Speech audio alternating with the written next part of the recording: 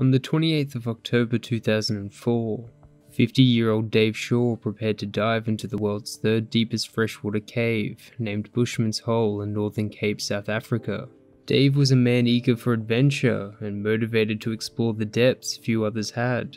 But the dive was far from easy. Bushman's Hole had claimed 2 lives from 1993 to 1994, the first being Eben Leyden, who blacked out at 60 meters and drowned. The second, Deon Dreyer, who drowned on his ascent at 50 meters and could not be recovered. Those who have explored the depths of the Bushman Hole and lived to tell the tale did not do so without their own complications either. On a previous 7.5-hour expedition in 1993, Sheck Exley had touched the bottom at 263 meters.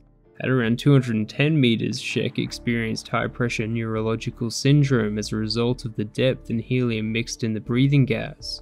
With his vision failing, Sheck slowed his descent at 224 meters, only to experience itching all over his body, which would soon turn into a stinging sensation. By the time he was nearing the bottom, his body began to tremor, and only continued in intensity. Sheck is quoted describing his experience, saying, "The tremors were quite intense by the time I reached the bottom, severe enough to make the operation of my inflator difficult. My entire body began trembling, gradually escalating to uncontrollable shaking by the time I landed." Another diver by the name of Nuno Gomez would break this record on a 12-hour operation, reaching 282 meters. However, he too would run into problems after finding himself stuck in the mud at the bottom of the cave for over 2 minutes. He described his experience as the following. "Suddenly and unexpectedly, the bottom came into sight, with only 2 of my torches still working. The 2 saberlight beams lit up the bottom clearly. The other 2 torch bodies had been squashed by the pressure, and the terminals were not making contact. My view of the bottom in the moment of glory was short and sweet. I saw a lunar-type landscape of grey silt, with the odd small rocks sticking out, and there was some slack rope on the flat bottom. There were holes in the grey silt where weights had gone in, as well as a small ledge which I had to get past to reach the deepest spot about 5 meters away horizontally. There was only one way. I had to swim whilst taking up the slack on the rope. Since I was negatively buoyant and had no time to inflate the wings, I landed on all 4s. My worst nightmare came true. I silt out at the bottom of a very deep cave with a slight guideline while on all 4s and under the influence of nitrogen narcosis and helium tremors. My first priority was to stand up without losing balance or becoming tangled in or losing the line. The quads and 2 side mounts did not help. I tried to swim up but failed and became dizzy.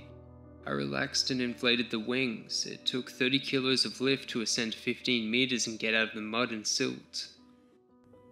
Undeterred by these experiences, Dave Shaw slipped into the cold water and began his descent through the narrow entrance and into the main chamber, where the darkness swallowed him. With his high-intensity light perched downward, Dave searched for a sign of rock or mud indicating that he'd reached the bottom of the cave. At 270 meters, Dave would spot something, but it wasn't rock or mud. Illuminated by his light in the clear water depths was the figure of a man 50 feet to the left of him. The man lay on his back, with his arms reaching toward the surface of the cave. At that moment, Dave guessed it could only be the man who had lost his life in the cave over 10 years prior, 20-year-old Deon Dreyer. In what would have surely been a frightening experience, the hands reaching for the surface were now just bone, and Deon's diving mask sat snugly around his now skeletonized head. Dave attempted to wrap his arms around Deon's body and pull him up, but the body refused to move. Kneeling down, Dave tried once more, but he was still unable to unearth the body. It appeared Deon's air tanks and battery pack were buried deeply in the mud. Now panting from exertion, and realizing he was over a minute behind his planned time, and would still have close to 9 hours decompression time on the ascent, Dave attached a reel to Deon's tanks to ensure he could be found again, and swam back toward the mouth of the cave. At 121 meters, Dave would meet his friend, Don Shirley, and pass him a diving slate with the words, 270 meters, found a body. Though Don admitted he was content to leave Deon's body where it rested, he knew Dave would soon return to the Bushman's Point in search of Deon. Over 10 years since his passing, Deon's parents had come to terms with the fact their son's body rested at the bottom of Bushman's Point. His mother, with the knowledge of Eben Leyden's death, had begged him not to go, but Deon was content with his decision, and had told his father 2 weeks before his passing that if he had a choice of how he would die, it would be from diving. But these feelings changed on October 30th, 2004, when Dave Shaw called Theo and Mary Dreyer and said, "I'll go fetch your son." It would be a risky task, but if pulled off successfully, the recovery of Deon's body would be the deepest body recovery in the history of diving. In preparation for the rescue, forensic experts were consulted to gauge an idea of the body's composition. Not certain, these experts guessed the body would mostly be bone, leading Shaw to the conclusion he would need a body bag to secure Deon and eliminate any risk of the body falling apart on the ascent. On January 2nd, 2005, Dave arrived back in Johannesburg 6 days before the scheduled recovery mission. In that time, he stopped at Kamadi Springs and practiced using his body bag with Don playing the part of the corpse, which at 20 meters only took him a few minutes. Dave and Don prepared a rope and sling system to be set up to haul a diver on a stretcher up to the cliff's hole to a recompression chamber brought in by police. A doctor who specialized in diving physiology was also hired. 9 divers were prepared for the recovery, and Dave, although confident, stressed that they were engaging in an attempted body recovery. On Saturday the 8th of January 2005, the team gathered for their last briefing before the recovery. Dave told them, "The most important person on this dive is you. If you have a problem, deal with your problem and forget about me. It's better to have 1 person dead than 2. Don would later ask Dave in private if he wanted him to come down if any problems arose. Dave replied yes, but only come down if I signal. As the team readied themselves, Don's final message was rather grim. He said, "If Dave doesn't make it, if I don't make it, we stay there. That's the end of the story. We don't want to be recovered." In the early hours of the morning, the rocky dive site began to crowd with a mix of divers and paramedics. By 6:13 AM, Dave shook Don's hand and said, "I'll see you in 20 minutes, before he descended into the dark water of Bushman's Point. A few minutes after his descent, Deon's parents arrived at the edge of the cave opening, having come intentionally late to avoid adding pressure on Dave as he attempted to bring their son back to them. 11 minutes into the dive, Dave found himself ahead of schedule, hitting the bottom of the cave a minute and a half early. Traversing the cave line, Dave saw Deon's body in the distance and soon was kneeling beside it, preparing to free him from the mud. By this time, Dave had been 886 feet deep for over a minute, and Don started his descent to 720 feet to meet Dave on his way back. Approaching 500 feet through the clear water, Don was relieved to see Dave's light was where he expected it to be. But Don's relief soon turned to horror when he noticed Dave was not ascending and there was no air bubbles rising from his direction. At this depth, Don could only surmise Dave was no longer alive, but rather than leave his friend, he dived down, attempting to see if there was anything he could do. At 800 feet, Don's hammerhead controller, responsible for monitoring the oxygen levels in his rebreather and injecting oxygen into his breathing loop, was crushed under the water's pressure. Without this control, Don would be forced to manually monitor and inject his oxygen, something he couldn't do if he continued descending down. While this was happening, 2 additional divers stationed at the 150-meter point were waiting anxiously for Dave and Don, but neither of the 2 men ascended. After 6 minutes, the 2 divers began heading back and passed an additional 2 divers waiting around the 80-meter point. Here they would pass on the message through their diving slate, stating, "Did not meet D&D at 150 meters for 6 min. 1 light below, not sure, D's light is off." One of the additional support divers, by the name of Herbst, was Don's best friend, and he decided to descend further in the hopes of at least finding his best friend Don alive. At 120 meters, he spotted Don, who flashed him a sign that he was okay, before lifting a diving slate which said, "Dave not coming back." Within 20 minutes, the slate was passed by divers to the surface, and the team, as well as Deon's parents, were made aware of Dave's passing. Deon's parents, now riddled with guilt and saddened by the thought of another man leaving his family behind, made their way back to their farmhouse where Dave had stayed the night previous.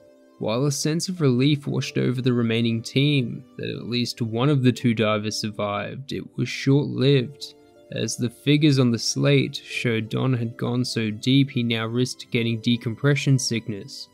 An underwater cameraman by the name of Derek Hughes soon left the site under instruction given to him by Dave Shaw before his dive. Derek had been asked to call Dave's family minister if he didn't make it. By 7 PM, Dave's wife Anne and their 21-year-old daughter Lisa received a knock on the door of their residence in Hong Kong. The thought of bad news would have been in the back of Anne's mind, as Dave had told her the rescue operation was taking place a day later, with the intention of calling her on the day she believed he would be diving to tell her he was coming home. Unfortunately, when she opened the door to find the family's minister and two friends, Anne knew something had gone horribly wrong. Back at the dive site, Don fought for his own survival, succumbing to vomiting, vertigo, and a near hypothermic state. After 12.5 hours of fighting sickness and the grief that came with losing his friend, Don finally surfaced and was rushed into a recompression chamber. With the failure of the rescue mission and the death of their friend, the remaining team spent the next few days clearing out their equipment from the depths of the cave. During this time, Herbst was approached by a police diver who asked, "Did you see them?" Herbst replied, "See what?" The police diver then told him he'd seen Deon and Dave stuck in the cave at only 20 meters. Shortly after, Herbst dived into the cave and located Dave. He was now floating upright, with his arms spread and the back of his head and shoulders crammed against the ceiling of the cave. Dave's light had been looped around the cave line he attached to Deon, and below him, Deon's headless body floated. Herbst realized that Dave's light had become tangled in Deon's line, and when the team had pulled on their shot line, it dislodged the bodies. Once Dave's body gases began to expand after death, his body rose to the top, bringing Deon with him on the tangled line. After recovering both bodies, Herbst was able to review the footage captured on Dave's camera. He watched Dave reach Deon's body 12 minutes and 22 seconds into the dive and pull out the body bag. Dave attempted to work the legs into the bag like he'd practiced with Don, but after pulling on Deon's leg, a cloud of silt obscured the camera's vision. As the silt settled, Herbst saw Deon's now headless body floating in front of Dave. The movement of the corpse caught Dave off guard, as two things had gone wrong at once. First, the team believed Deon's body would be in a skeletal and immobile state, making it easier to contain into the body bag. However, instead of decomposing, Deon's corpse had been mummified into a soap-like substance that gave it mass and neutral buoyancy. Second, Deon's body had been stuck deep in mud when Dave first encountered it, but for unexplainable reasons, the body was no longer stuck. This made it much harder for Dave to get the body into the bag, as the plan was conceived and practiced with the belief Deon's body would be immobile. Despite this, an audible grunt is heard, and Dave's breath quickens as he tries to get Deon's rolling and turning body into the bag. Attempting to control the body, Dave lets go of his cave light, allowing him to use both hands, but even with two hands, Dave is unable to get the body into the bag. After struggling with the body for 2 minutes, the cave line is jumbled and snags his cave light. Dave appears to realize that this has happened and stops to try clear it. At this point, he's been at the bottom of the cave for over 3.5 minutes and spent 2.5 minutes exerting himself. Dave then pulls out his shears and fumbles to open them as his breathing continues to grow faster. Suddenly, Dave loses his footing and a cloud of silt covers the camera. Only audible grunts of effort can be heard. Once the silt is settled, Dave's actions look confused and without purpose as he continues to check the time on his dive computer. After 5.5 minutes at the bottom of the cave, he finally attempts to leave. The video shows the bottom moving beneath him before he stops. His cave light has been snagged on the line attached to Deon's tanks. Turning awkwardly, his breath becomes desperate as he tries to yank on the line and move forward. Sadly, Deon's body is still attached and anchoring him down with its weight. Soon after, Dave begins to pass out as carbon dioxide fills his lungs, and a minute later, all movement ceases. While the risk of Dave losing his life was a possibility, it was not one the divers with him believed would occur. When asked about the incident, support diver Mark Andrews replied, "If you asked me about the chances before the dive, I'd have said there is a 99% chance of success and a 1% chance he'll have to leave the body, and a 0% chance that Dave wasn't coming back." Though Don Shirley survived, his attempt to reach Dave resulted in a helium bubble forming inside his head. For over a month, Don could not think or walk clearly in a crowded street without his perception or balance being affected. Even now, after recovery, Don still suffers from helium bend that has permanently impaired balance.